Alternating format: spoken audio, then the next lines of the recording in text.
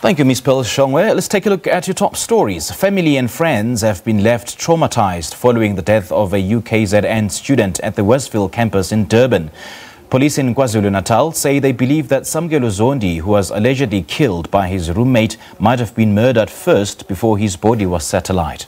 The 25-year-old suspect has since been arrested and is expected in court tomorrow. It is alleged that Zondi was last seen with his friend who lured him to the bushes before killing him. The Inkatha Freedom Party in Gauteng has elected a new provincial leadership.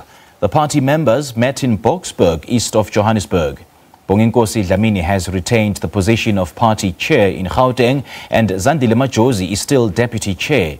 The party is hoping to grow in its second biggest province, Gauteng. It says it's working on a roadmap for its new leaders.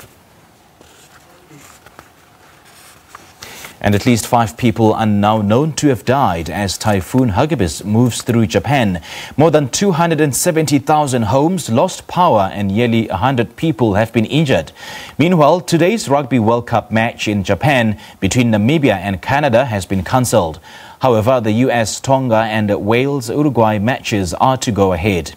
The crunch game between Scotland and the host Japan is also due to go ahead after safety inspections. And India remains in the driving seat after day 3 of the second test against South Africa in Pune.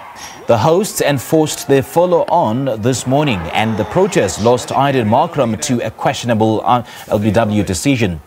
Now, the current score 9 for the loss of 1 wicket. Yesterday, the Proteas were bowled out for 275, with India still leading with a commanding 326-run lead. Another boundary. Runs are coming, but streaky.